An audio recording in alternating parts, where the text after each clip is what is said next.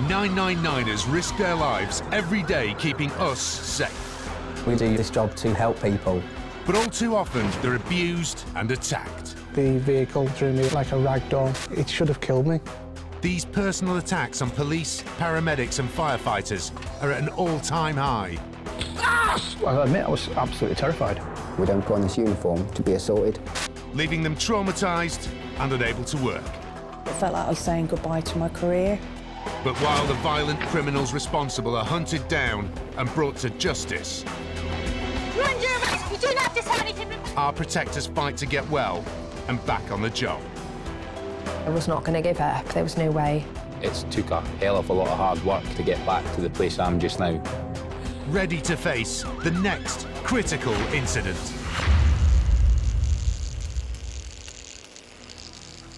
Today, a hit and run leaves a police officer injured. But she's determined to get back on her feet. I am proud of how well I've done, not allowing anything to get me down. Fire crews across the UK head out on their busiest night of the year. Obviously, it's bonfire night tonight, so be extra vigilant. A night known for violence against firefighters. This is the exact place we went last year when we were attacked. And Saturday night revelry ends with a serious head injury for one police officer. One of the males hit me in the side of the head, and then the next moment I woke up and I was on the floor.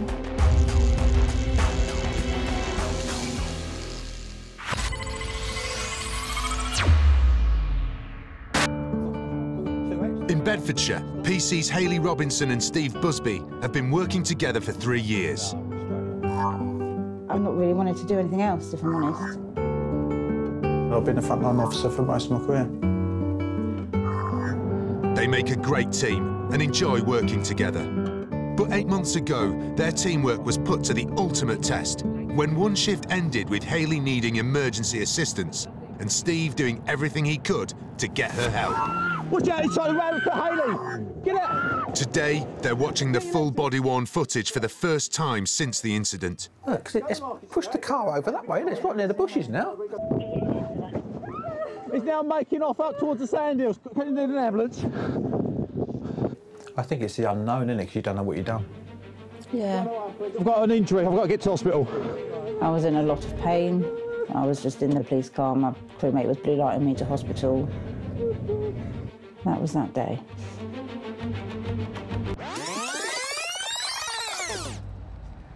That day was on a shift 8 months ago. Hayley and Steve got a call with concerns about a possible suicidal woman. Well, we received information that this lady was near a bridge going over the railway. And there was obviously quite a concern for her that she'd taken an overdose and could potentially be quite ill. So we were checking all the bridges, and there are quite a few bridges that go over the railway in Sandy.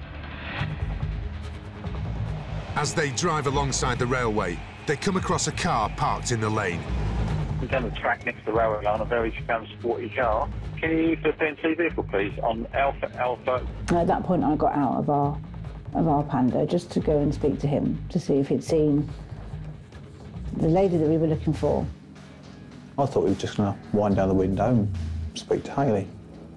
But he started the car up, put it into reverse. Initially, I didn't think much of it. I just thought that he was moving out of the way for us. But I gestured to him to stop, and he put his foot down. He's just gone through a bar gate. He's going backwards. He's going to crash into some barriers. And then he's reversing at ridiculous speeds, really, just all over the place. At that point, we were just, like, literally, what is happening, you know?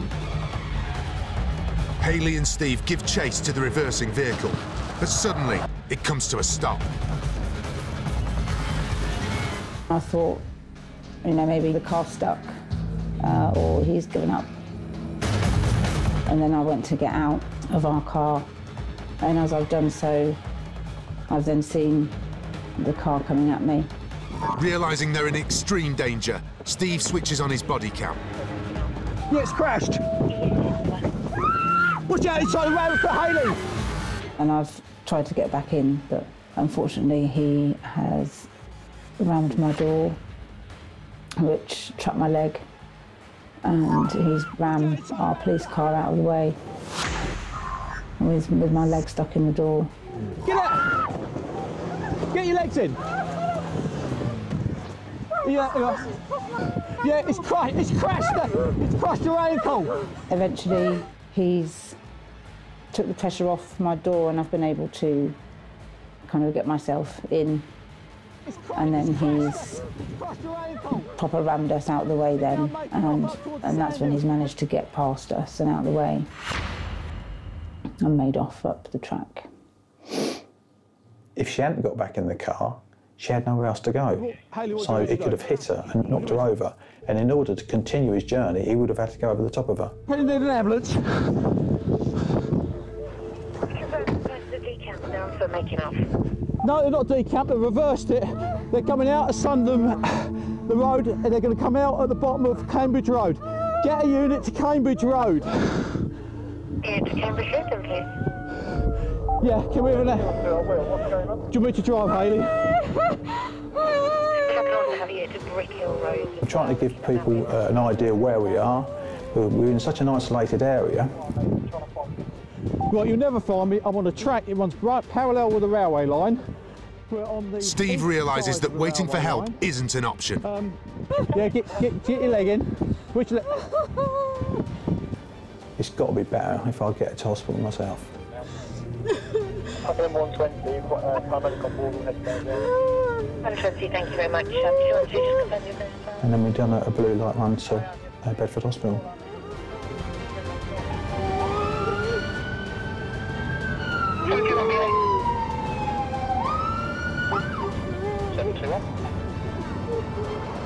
You can never put into words what the camera can show on the film.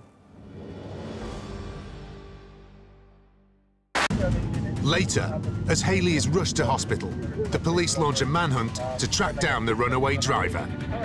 And everybody was in the area trying to find the vehicle and where the people had run off to.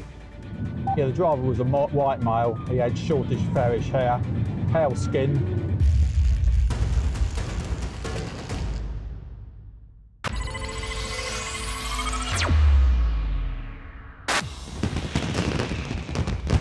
It's bonfire night, and all over the UK, the fire service is preparing for one of the busiest nights of the year. In West Yorkshire, Sally Evers and her crew are starting their shift. Evening, so myself in charge, firefighter scrimshaw driving.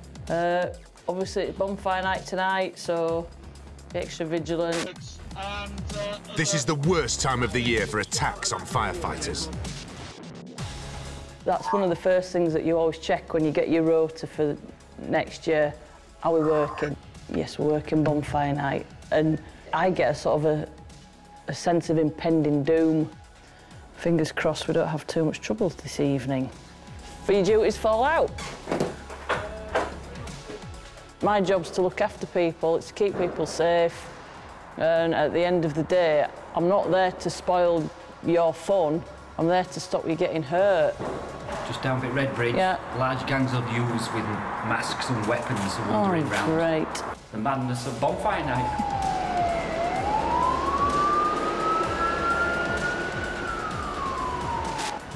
In Newcastle, Mark Barton and his crew have just started their shift with Tyne and Wear Fire and Rescue Service. It's the 5th of November, which is inherently the busiest time of the year for any fire service, really. He and his crew have a long day ahead. Personally, it's significantly for myself is because on this date in the past we have been subject to abuse, violence, and it's not a nice place to be in, to be honest. As an emergency service worker, you're there to help people, you're there to do good for people, and when you're attacked, it just prevents you from doing your normal day-to-day work.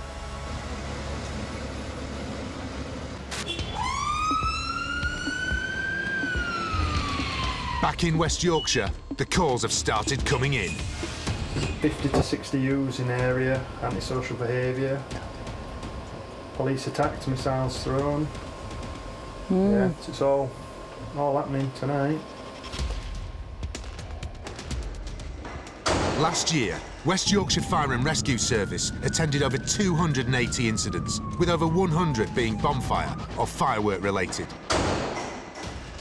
They also suffered a whopping 18 attacks over the bonfire weekend. We'll be under attack from fireworks. Can you get out of that area then? Yeah, It's not just one night anymore. It can be a fortnight. It's the week leading up to it, and it's the week following it. 733 you'll see the fire surge. 733 You can feel the atmosphere changing. They're deliberately setting fires in ridiculous places, and then the people who set the fires are calling us out because then they're lying in wait for us to arrive, and then we get attacked. I've had bricks, large stones bounce off the back of my helmet. It is soul destroying, you know, and it's really, really frightening.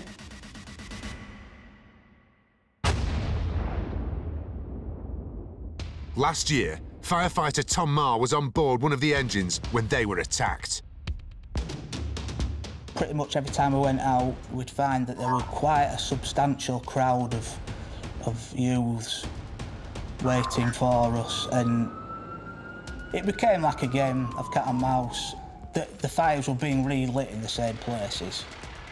We'd come up to where the fire had been reported, and there'd be this huge crowd of people. A lot of them had their faces covered up, which is really intimidating, and then there were missiles thrown, stones and fireworks as well. In this footage, a firefighter narrowly misses being hit by a firework aimed directly at him. It was tangible that we were disliked, and that was probably the thing that I thought was quite disturbing. These people obviously had a real problem with us and really saw us as the enemy. They mean us harm. All this footage was recorded by the West Yorkshire Fire Service throughout the last decade. It shows the type of attacks that the fire service is subjected to. Most of the time, we had to withdraw because it was simply too dangerous.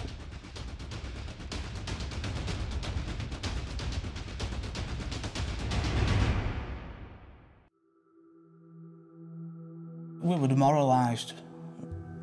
On the way back, I mean, you do get quite a buzz when you've been able to make a real difference. You think, you know, I've done the job that I'm paid to do, and this is what I joined for. There were none of that on the way back. We just felt like we hadn't achieved anything apart from dodging serious injury. For me, it's almost a little bit of anger as well, you know, because, you know, what right have they got to attack me for doing, my crew for doing my job? It just makes me cross, really, really angry, actually. Later, our crews hope it's not more of the same on this year's bonfire night. Who's in charge? Who's the responsible one here?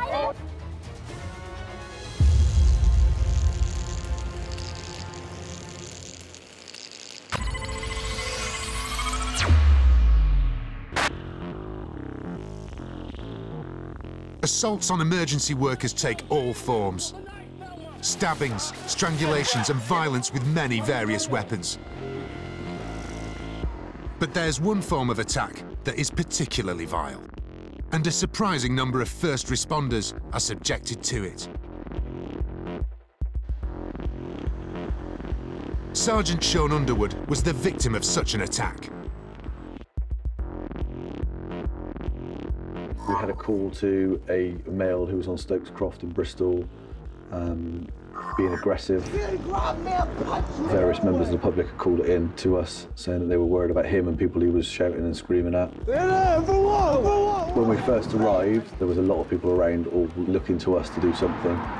So we had to try and calm him down and calm the situation down to stop other people worrying about what's going to happen next. We couldn't calm him down, he just wasn't seeing reason, he was still being aggressive.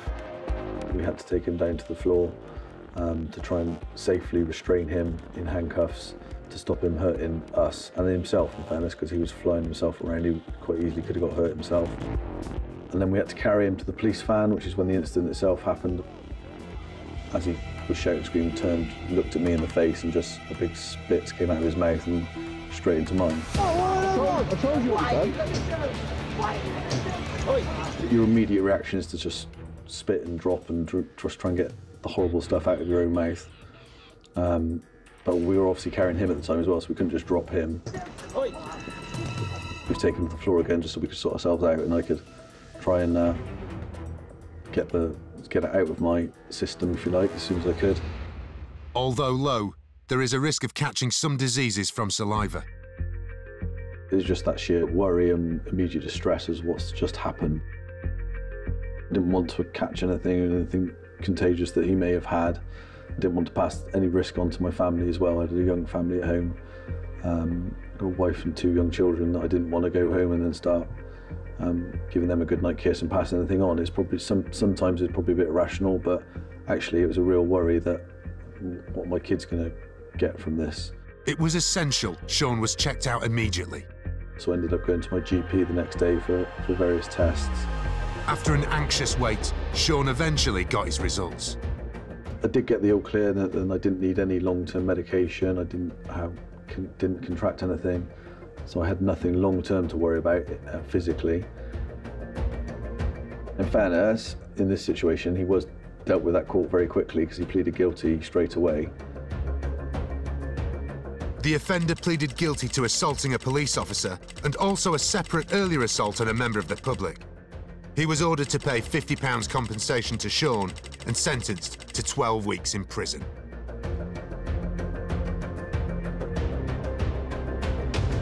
The average member of the public wouldn't know what we go through on a daily basis sometimes. I certainly didn't before I joined the police. I didn't realise what life was like outside of my sort of bubble and what all emergency services workers go through sometimes, which is just the most disgusting behaviour and the most vile scenes and incidents that, unless you've been through it, you wouldn't know how it felt. Still to come. Bonfire night goes off with a bang. But when they're left unattended like this, we've got the option but to extinguish the fire. And as pubs and clubs close on a Saturday night, an officer is brutally attacked. One of the males hit me in the side of the head, and then the next moment I woke up and I was on the floor.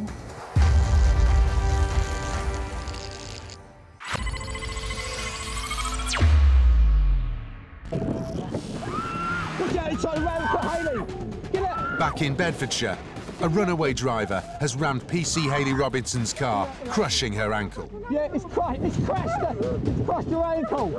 Get a unit to Cambridge Road. Stranded in a remote lane, her colleague Steve decides the best plan of action is to take her to hospital himself. Right, you'll never find me. I'm on a track. It runs right parallel with the railway line. It's got to be better if I get to hospital myself.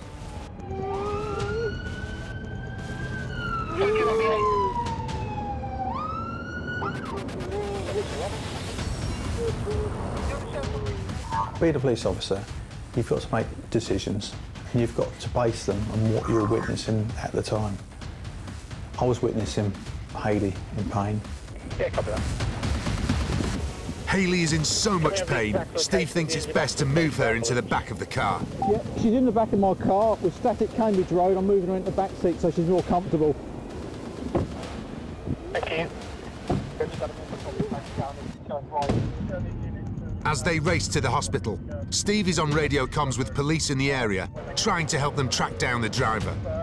I was listening to what was going on the radio, where the car had gone, and I was able to give other units an idea roughly to where these people may have gone.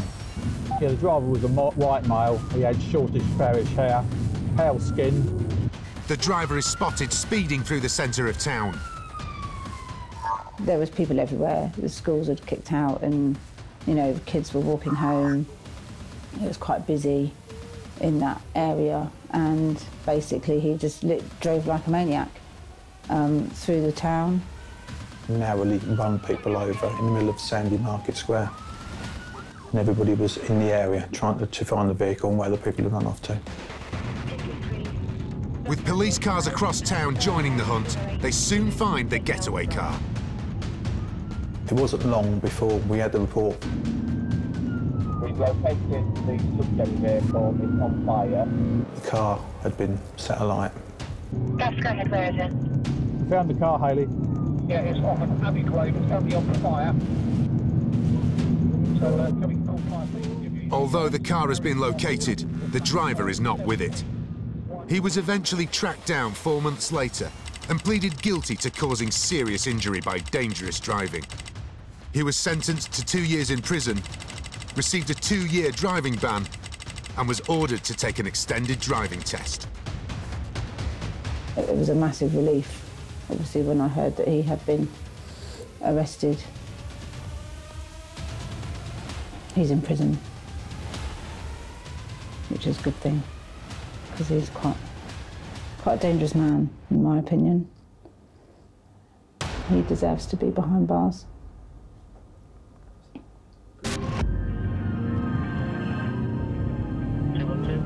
With Hayley in agony in the back seat, Steve makes it to the hospital in under 15 minutes.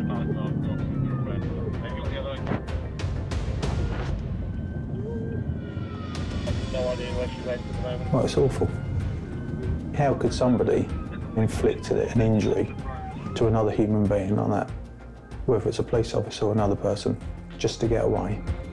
It can never be justified. Give us Sam, will you? No, she's had her leg crushed by a car. All right, right. Hey, Hayley, I'm going to take you up the back.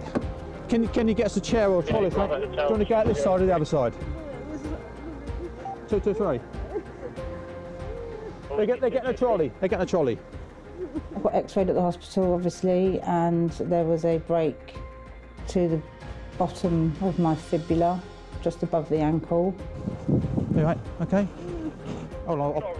The actual break is probably not the worst of the injury itself, because there was a lot of soft tissue damage around both sides of the ankle bone, because essentially my foot was sort of crushed in the door, so... Hayley's leg was put in a cast and she was told to rest it for at least 5 weeks. We have got a cordon, VB, so there's no... Being unable to walk was particularly tough for Hayley. It was horrendous, if I'm honest. I live in, quite a rural location. Obviously, I couldn't drive. I live by myself. I've got quite a lot of animals that need looking after. And being in the cast was just a nightmare. I can't even begin to explain. Just doing the most menial thing was just so difficult, being on your own. Going back to work was out of the question for Hayley, and caring for her animals was almost impossible. I couldn't do anything really for them, and they did get a little bit sort of frustrated and a little bit restless quite a lot of the time, because they wanted to go out there. They're quite active dogs. I'm quite an active person. I do all sorts of things. I do love rugby. I love playing. I love training, and obviously when I couldn't do that, it was like a massive chunk of my life just gone, sort of thing. It was quite difficult to sort of comprehend and deal with. And it wasn't just the physical injuries that had an impact on Hayley. I had, a few nightmares, generally just trouble sleeping. I was obviously still in a lot of pain. It did affect me quite a lot, really. 120, thank you very much. It's like, why did this happen? What did I do wrong? Could I have done something differently?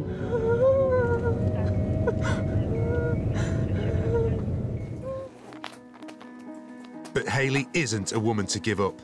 After 10 long weeks, she was able to return to work on restricted duties. I'm a handcuffs, and you never would have hugged me before, I don't think. Oh, no, I'm not a huggy person, though, am I? No, exactly. Hey. But you have given me a hug, which is nice. Yeah. Because at the end of the day, you've only got your colleagues to rely on, Yeah, we're like one big family, aren't we? Sometimes. Oh, I couldn't wait to get back to work. Use my work phone, not that one.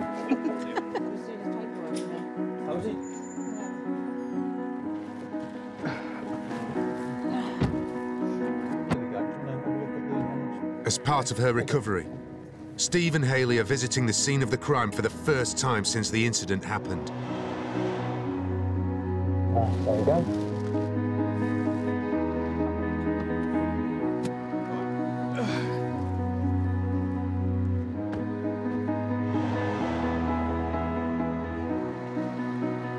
Being here again, she realises how much worse things could have been. I've opened my door and I've almost kind of here, and then I've seen the car moving. So I've then tried to get myself back in, and I was too slow, whatever. And then he's basically then rammed the door. My foot has kind of been like there as he's been pushing it. Obviously, it's a memory, isn't it? Just coming back and like reliving everything, and it's almost unreal. It's like it didn't happen to me.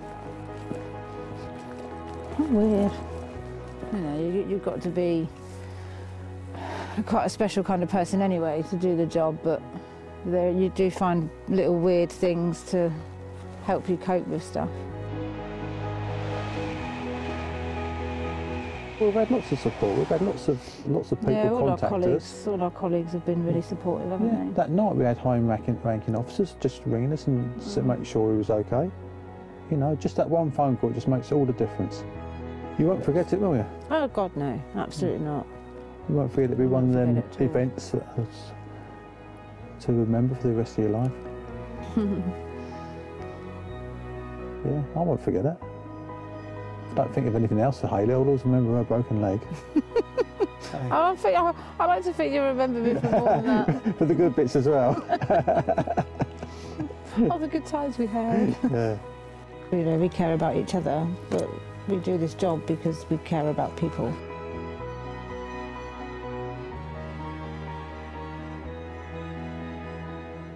It was good to be back in uniform and back in, you know, back at work, so. And the dogs are delighted too.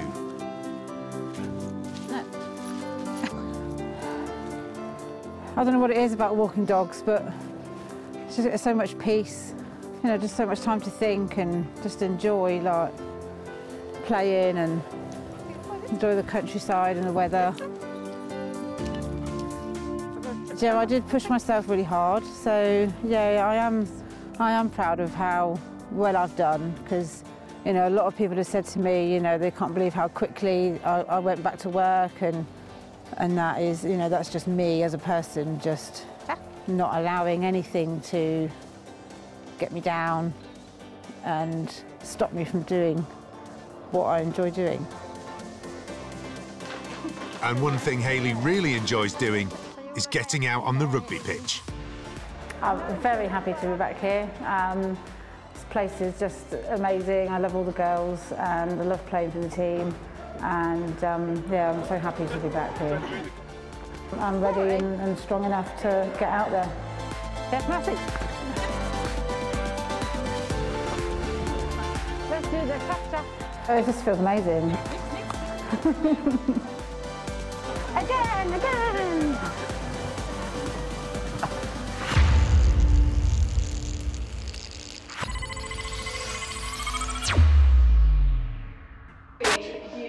In Gloucester, Inspector Sarah Sliemann and her team are about to go on the beat. That female on there was terrible last week. The one that bit this door staff. Yeah. It's Saturday, and the busiest night of the week for the city's pubs and clubs. And a reported burglary, which wasn't a burglary, somebody basically just jumped over the thing into the smoking area. For the police, safety on the streets is paramount. OK, so tonight I'm on a street safety duty, which is from 9 at night till 5 in the morning. I'm actually working until 2, and we have a group of specials who've joined us for this evening, so we've got quite a few members of staff. The Saturday night shift is a difficult one for Sarah. It means going back to the street where she was the victim of a vicious attack in 2015. And they're not long out when Sarah spots some potential trouble. Stop it! No. Stop it! No. Stop it! What's gone on? Pack it in. Although this situation is resolved quickly, 3 years ago, Sarah wasn't so lucky. We were stood just outside the main nightclub, which closes at the latest time. Some of us on one side of the road and others on the other side of the road. Two males had come out of the club and they weren't doing anything illegal, but they were pushing each other around and looked like that they could cause some trouble. And then out of the club, a young girl came out and she went straight up to the two males and started shouting at them and was inflaming the situation. I went to step in to speak to the young girl and she pushed me in my chest, just causing me to step back once. I took hold of her and started chatting to her and saying, you know, you need to leave the area because you're causing a disturbance. A nearby CCTV camera picks up the altercation. As I was walking away, one of the males hit me in the side of the head. And then the next moment I woke up and I was on the floor. Sarah's colleague immediately calls for backup. Rachel Lynch-Warden was the duty inspector that night. The emergency button activated on my radio, saying that an officer had been assaulted and that it was quite a serious assault. Within a few seconds, I knew that it was Sarah, which was personally quite upsetting. One of my colleagues who was with me was saying to me, stay down, because I was trying to get up. And as I was trying to get up, I could also feel something pouring out the side of my head. I put my hand onto my head, I looked at my fingers and said to my colleague, I think I'm bleeding. I knew it was quite a nasty assault, but I was quite shocked when I saw her. My friend was shouting to some other people to get some bandages, and then she was trying to bandage my head up, but it was pouring through the bandages, and then she was panicking, and that was making me get more and more panicked. She had a big bandage around her head, it was covered in blood, she was completely grey. She looked really, really shocked. She was struggling to explain what had happened. She was quite upset, which is not normal for her at all. And as I was lying in the street, people were still pouring out of the nightclub and there were fights erupting all around. With the heavy bleeding a real concern, Sarah is rushed to hospital. They found a cut on my head and I had it glued because it was like a moon shape. So it was all the way down to my skull, but it was in a moon shape, so they were able to stick it back down. Since after the event, I learned that he had a mobile phone in his hand, which actually he smashed when it hit my head. He came up behind me and from the side and hit my head with it in his hands. It was a vicious attack. It was extremely vicious and he knocked her unconscious. I don't see how you can view that as anything other than appalling, really. And I was quite upset when I saw her in the hospital. Purely from a professional point of view, because it was one of my staff, and I felt that very personally. From a personal point of view, because she's my friend, and it's horrible to see a friend in that situation. I was in hospital for a couple of hours, then I was released because I told them I wasn't knocked out. Because I needed to go home, really, because I've got children at home and there were lots of things planned for that day and I just wanted to go home and be with my family. The offender was charged with actual bodily harm and sentenced to 9 months in prison, suspended for 18.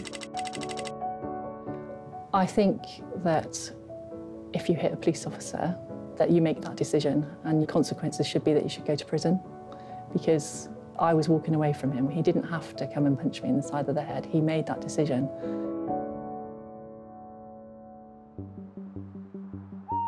The weeks following the attack were very stressful for Sarah, and she was off work for a month.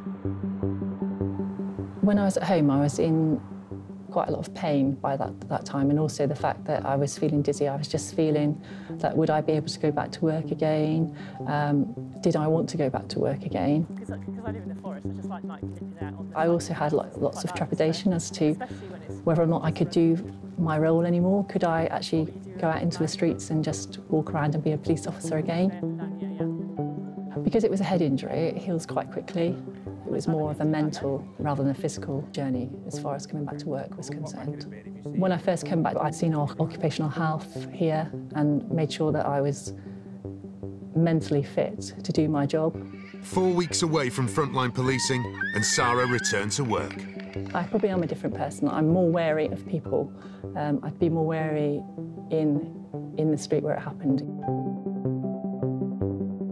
I just find that because the person who attacked me from behind, I'm very nervous if people come up from behind me, so if anyone does, I have to sort of turn around and speak to them and make sure that they're just going to pass me by rather than, you know, knock me in the head again. But despite being cautious, Sarah knew she didn't want to let the attack beat her. And as tonight shows, she's managed to overcome her fears, even when patrolling the same street. At the moment, it's reasonably quiet and everyone's quite good-natured, aren't they? Fingers crossed.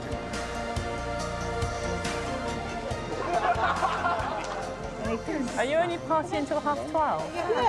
Yeah, I'm celebrating my 50th. It was very impressive that she came back a few weeks later and was back doing the same job again. We don't really want to arrest people. We just want people to have a good night and go home and get home safely. We don't want to spoil people's evenings and lives by arresting them. So most of the time we're just trying to, you know, give them a few words of advice and say, right, just leave the area and go home.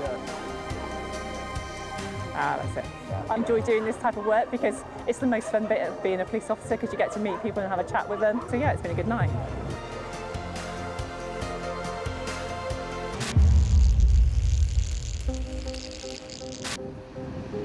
Attacks on police on city streets are sadly quite commonplace. But even the confines of the police station can't always keep officers safe. In this clip, an apparently drunk suspect is leaning against a wall in a Leicestershire police station, supported by 2 officers. But as they go to lead him away, he suddenly comes to life and throws a punch so hard it knocks the officer to the ground. He's immediately brought down, and there's no way these officers are letting him do something like that again. This shocking incident shows how assaults can happen, even when they're least expected.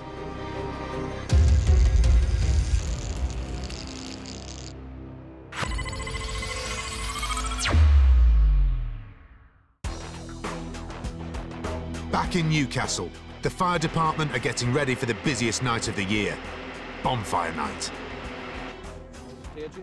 Mark Barton and his team are preparing for another night of terror.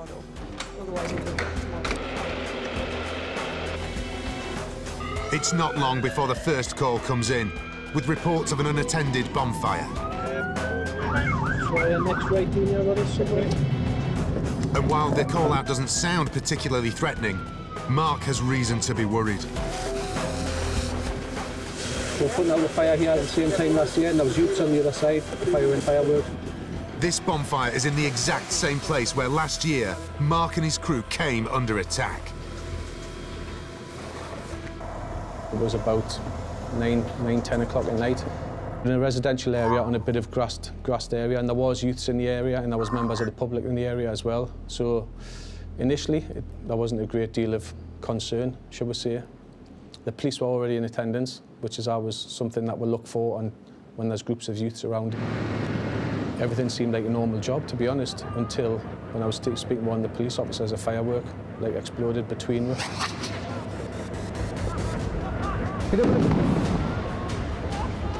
At that point, the dynamics of the incident changed within seconds. Mark had a representative from the fire service's press team out with him that night. You could really sense that the atmosphere had changed from something that was going to be quite celebratory to something that suddenly had some menace about it. And the youths just continually bombarded with the fireworks from start to finish. It was a prolonged attack for about 15 minutes, landing within feet of firefighters, members of the public.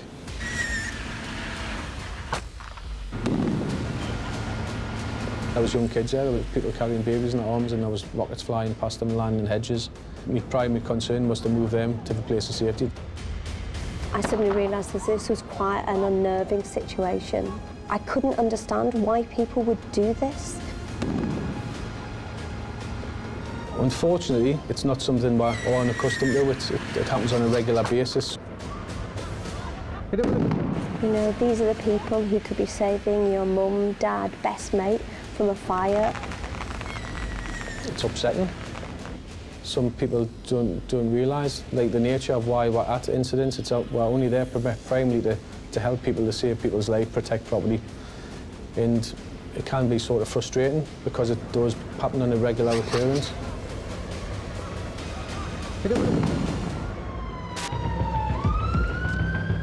So it's no surprise that 1 year later, Mark and his crew are a bit apprehensive as they arrive at the exact same spot. You've got to be thinking on your feet constantly, because you're in a rapidly changing environment. They quickly put out the bonfire, but with people hanging around, Mark doesn't want to leave just yet. So as you've seen the area, so I've got to now keep an eye on them. It's that side of it again, as long as you've got adults here, and somebody who can take responsibility, then if the fire brigade turn up, they can just let it down as long as there's somebody here. But you can't just leave them unattended. All right? We're not here to spoil anybody's fun, but when they're left unattended like this, we've got the option but to extinguish the fire. Satisfied that the situation is under control, the crew head back to the station to await the next call. Yeah, that's the first one out of the way, first of many. Brilliant. Over in West Yorkshire, Sally and her crew are having a quieter night than expected. From my point of view, the night's gone relatively smoothly. But there are crews out there who've had a tougher evening than we have. Broadway Avenue, 20-30 youths. That's all throwing fireworks, firing alleyway. Now lit a large fire, then it's going over a garage and spread to garden. We've been in and out, we've had a few jobs. Nothing too horrific or unpleasant, fortunately.